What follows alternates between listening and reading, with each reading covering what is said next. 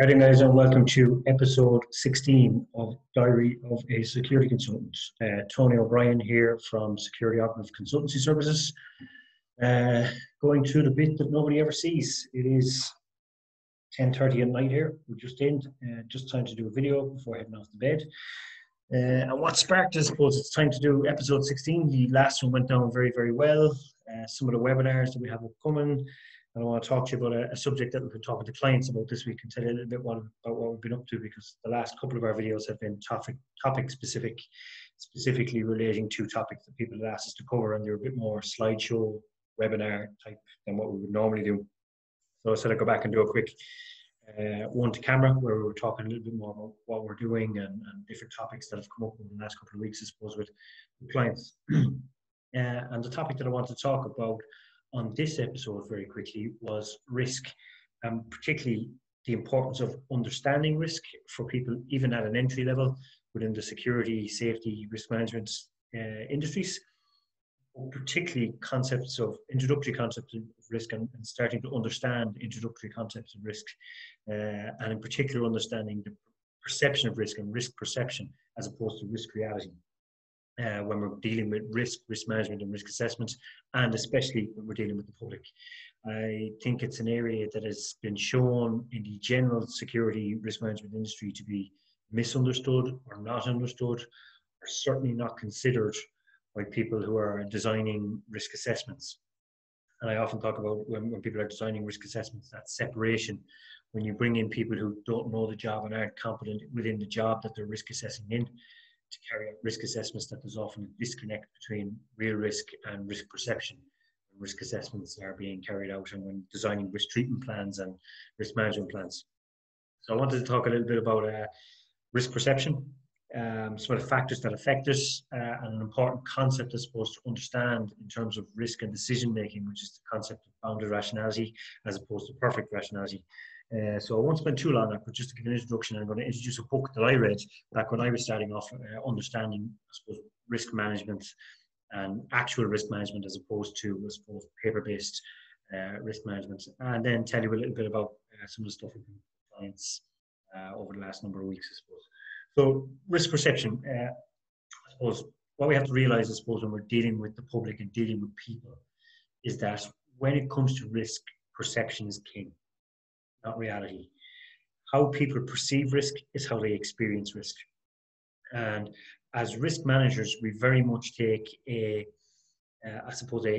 paper-based, very factual, evidence-based approach to risk. We look at the evidence and we look at the actual levels of risk based on, metrics, methodologies, measurements, and that is absolutely correct for us to do. And we design risk treatment plans that manage actual risk as it really exists, which is fantastic for us as professionals. But what we have to bear in mind is that that is not how the general public perceive risk. They perceive risk on their own individual levels based on a wide variety of factors that they experience, not we experience. And that's very important to understand for even, operational level people dealing with members of the public. The difference between being safe and feeling safe, and why people act in certain ways towards risk, why people would engage in risk behaviors, non-malicious risk behaviors, I suppose. So we often talk about people not caring about security or not caring about safety, not being aware of the risk, etc., etc. But people will always engage in risk where there's benefit to them to doing so, and that's one of the big risk perceptions. When we're talking about risk perception, we often talk about 4 or 5 factors academically that we're talking about as influencing people's perception of risk rather than the reality of the risk. And one of those is familiarity, how familiar people are, how often people have engaged in that risk experience before. That would be, I suppose, very familiar to people working within the security industry. I think we can all remember when we worked in the security industry, our very first high risk or medium risk job, where we had to deal with conflict or real danger or real risk, and how that felt, and the adrenaline rush we got, and the fear that we had, and the nervousness that we had, all reactionary stimuli to risk, reactions to the stimulus of risk or danger. Now, when we experience those same incidents, because we've done it 50 times, 60 times, 100 times, our familiarity with that type of incident is more, and we're more likely to engage in risk behavior than we would be. Another factor, I suppose, in people's perception of risk is the level of personal control they have over the risk that they're experiencing. How they perceive it is how they're in control of it. And we see that a little bit now in terms of people starting to protest against things like mask wearing and stuff like that. But I suppose I always put it down to it's the difference between driving a car and being in the passenger seat of the car. You know, when we are driving a car going at high speed, there is a large amount of risk involved. But as the driver, we have control over that risk. We can control the mechanics of the car and speed, etc., etc. You're in the exact same car, driving at the exact same speed, experiencing the exact same level of risk in the passenger seat. You're at the exact same level of real risk, but the perception of risk is broadly different because you're in control, or you have less control, over that risk than you would if you're in that driver's seat and controlling the level of risk. Another factor is voluntary or involuntary exposure to risk, how we have engaged or come across that risk. So, for example, an involuntary risk, one that is forced upon you, pandemic at the beginning, risk of a terrorist attack. Those are not things we voluntarily go for. So, if we're to take from a security point of view, it's the difference between you standing at your post and choosing to engage in a violent situation to save somebody, as opposed to you standing at your post and a violent situation coming towards your post. We are more likely to have a higher perceived level of risk for the violence coming upon us than we are when we engage willingly in the violence, because we are voluntarily engaging in that risk behavior. We have chosen it as a choice. Another one, the dreaded outcomes. I won't spend too much time on. The one that I most, I suppose, like to indicate to people is people are more likely, it's the benefit factor, I suppose. People are more likely to engage in risk where there is a benefit to them. You know, whether it makes them feel good, where there's a prize at the end of it, a common goal at the end of it, people are more likely to. So, for example, high-risk activities, martial arts, scuba diving, rock climbing, stuff like that. There's a high degree of risk, but there's a huge benefit. Ego sometimes a little bit can come into that as well. So that is the guy who engages in high-risk behaviours such as physical violence, because they know that their mates will get them a pat in the back and they'll have a good war story at the end of it. So there's a defined benefit to engaging in that risk behaviour. If the audience was not there, would they still choose to engage in that behaviour? And risk perception is important. How people perceive risk is important because it affects their decision making and what they're willing to engage in and what they're not. We could do a risk assessment, have risk controls, and have measures in place that keep people very safe. But if people don't feel safe, then that risk assessment and that risk management is kind of wasted on them or loses a little bit of value. The opposite also applies. People may be very much at risk.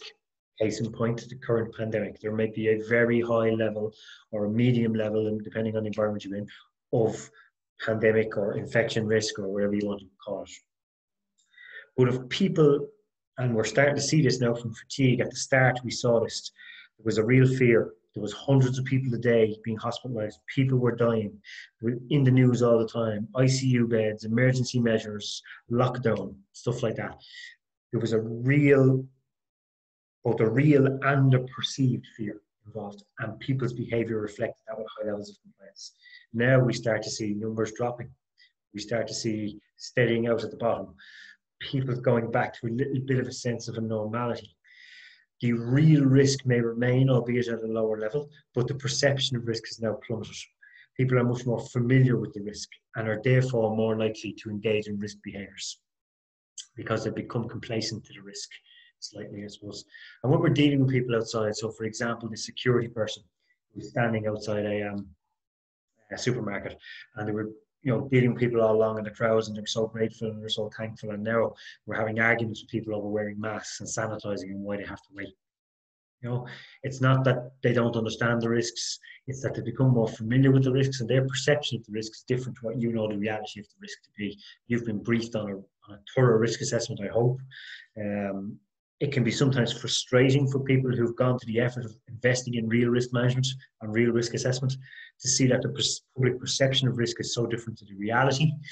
But perception is king in most of those cases, and that's important for us to understand. Another term that's important to understand, and again, if you're going to talk about risk management and understanding how people use the psychology of risk, is this term of bounded rationality. Herbert Simon's bounded rationality. Not a new thing, used in economics quite a bit to decide markets and how people make buying decisions. But very important for how people make risk decisions as well. And bounded rationality effectively says that we do not make absolutely perfect rational decisions. None of us do. We are bounded in our rationality by a number of factors. And those factors can include our own cognitive biases and heuristics and stuff like that we'll talk about in a second. A certain amount of time constraints that we're placed under. And a big factor that's becoming a huge issue in the last number of weeks and months is poor information or misinformation that people are acting on. So we have people's cognitive biases, understandings, values, and beliefs. We have misinformation being fed or poor information being fed to people. And then we have a time constraint that people feel they're under, all feeding into this bounded rationality. And then we do what's called satisficing, which leads to suboptimal decision making at the end of that. So when we are talking about dealing with our cognitive biases and our time constraints and our misinformation, we are never going to make optimal decisions. The goal for us is to make the best suboptimal decisions. So having the best information that we can get. We're not going to have the perfect information, the best information that we can get. Having an awareness of our own cognitive biases and heuristics, and we'll talk about some of those in a moment. And realizing that we are not altogether always under the same time constraint as we might emotionally feel that we're under. That's also very important. And I was talking about this with a fantastic group of people today, very experienced people within the industry, about risk-based mindset and the challenges of decision-making under pressure in bounded rationality. What I was trying to get across there is that it's looking at it with a sense of self-awareness to realize, okay, what are my biases? Knowing what the biases are and being self-aware enough to recognize them, realizing that not a lot of decisions we make are made under time constraints, and dealing with the misinformation that we've had. You know? So an example of that might be from a security context, that we are, I'll give a door supervision example, for example. We are called to a fight, an argument in a bar. When we hear this radio call, all we know is that there's a fight in the bar. So we're going to apply ourselves to a situation, engage in a situation based on poor or lack of or misinformation, third party information. We put a time constraint on ourselves to get there really, really quickly. And we have our own cognitive biases about people and fights and behaviors and how they behave in a bar. So we're making suboptimal decisions. Whereas if we are, if we have better information, or if we stop and gather better information and realize that the time constraint is still an argument, people are still arguing, we have time to make a decision. And we're aware of our cognitive biases and our perceptions, we often make much better suboptimal decisions. It will never be the perfect decision. Now, what I often say to people operating in the security industry is that when you're out there on the ground on an operation or a tactical level, you are making suboptimal decisions in bounded rationality. But bear in mind that when it comes to justifying that, you are going to be judged in perfect rationality. You're going to be judged by a person sitting in an office that didn't have the fear, is under no time constraints, has different cognitive biases, maybe about the security industry and about your actions, and is acting with total information. They have all the information and they have hindsight. And that's something to bear in mind when we put ourselves in situations where we're making rush judgments about people and about incidents. And that's something that I'm starting to see through social media and pages and stuff like that. People writing in, asking me questions about incidents they've been involved in, and things like that. We're starting to see that real increase in poor suboptimal decision making because of misinformation. I had a person contact me today who got in a fight, a physical restraint related fist fight almost, with a person and physically removed, using physical restraint from a place because they refused to wear a mask. Now, if you think that actual risk, why are we engaging in this behavior? Why are we forcing people to wear masks? Because of risk of aerosol spray. PPE, very last resort, apart from other things like you look at our risk reduction pyramid, you have eliminate, isolate, reduce, all those above it, PPE being the bottom down here. So we're PPE to reduce that risk, so that's our last resort. And because a person would not don PPE, they got rid of all the other control measures, hygiene, lack of social distancing, hand hygiene, use of cleaning products and stuff like that, body hygiene, no physical contact. They overrode all of those senior control measures because a person was not enforcing a junior control measure. And you have to think about the suboptimal decision-making involved there. Why? Because the information that they were given was the biggest risk is a person entering the premises without a mask. Now, that's not to say people should wear masks. Absolutely, if that's the guidelines, you should wear masks. But they are one line of risk management in actual risk management. But the perception out there now among society is that they are the ones in the news. There's a recency bias, there's a familiarity involved in the mask wearing now that is somewhat making people forget about the other control measures that deal with real risk as well, not just the perceived risk. So some of those cognitive biases, we could talk all day about cognitive biases, so I'm not going to go in there. What I will do actually is point you in the direction of a fantastic book. When I was starting to learn about risk and perception of risk and the psychology of risk, and I suppose this is what I spend quite a lot of my time doing now and talking about people, obviously the seminal people in this, you've got Daniel Kahneman, you've got Paul Slovic, I've got many others when it comes to psychology of risk. If you want to talk about new ones on the psychology of violence risk, you've got people like Gabriel Schneider and his Resilience. You've got Filippo, and his name will come to you in a second. But one of the books that I started reading at the time was this book here. It's a book called Risk by Dan Gardner, and it talks about the psychology of risk. And I remember reading it, so you can see from the book like it's beaten up, and if you look in it, got kind of like underlines all over it and notes taken all over it and dog ears and stuff. I've read it so many times. But basically what it is, it talks about the psychology of risk and fear quite a bit. Now he's a journalist, but he goes into the works of the famous researchers like Kahneman and Slovic and guys like that, people like that. And he breaks it kind of down in layman's terms. So if you're interested in the psychology of risk and the perception of risk, I highly recommend that book. It's a fantastic read about risk psychology, how society perceives risk against the actual risk, and some of the silly and suboptimal decisions that we make based on that. So let me just quickly go through some of the chapters. It talks about the risk society, Stone Age meets Information Age, about how we have Stone Age brains. If you've ever read actually another fantastic book that I suggest, and he's one of the seminal writers on the psychology of risk, Dr. Daniel Kahneman. Surprisingly, he was a psychologist who won the Nobel Prize for Economics, and he talks about System 1 and System 2 thinking in his book. It's a fantastic book called Thinking Fast and Slow. Absolutely highly recommend it if you want to work out how your brain works under pressure and under stress. But Dan Gardner in this talks about Stone Age meeting Information Age and how our brains are designed for Stone Age decision making applied to an Information Age. He talks about herd mentality, feelings in fear, crime and perception, terrorism, things like that, and how the perception of those things is sometimes wholly different from the reality. And for people who are engaged in the security industry at any level, whether you're writing risk assessments, implementing risk assessments, designing risk assessments, or designing procedures, it's a very important concept to understand the psychology of perception and the psychology of risk and how people view risk, not just how risk is. It's very easy to study risk in terms of methodologies, numbers and metrics, and that is brilliant. We should, if you're a risk management or a security professional, you should absolutely understand that. But we also need to understand in tandem with that how people perceive those risks, not just how the risk is, because those can be wholly different things. Well, then we'll talk a little bit about what we're going on with our clients and what people are terming the new normal, I suppose. And getting on to, again, management of risk and this bounded rationality thought again. This week we spent some time with an international client of ours.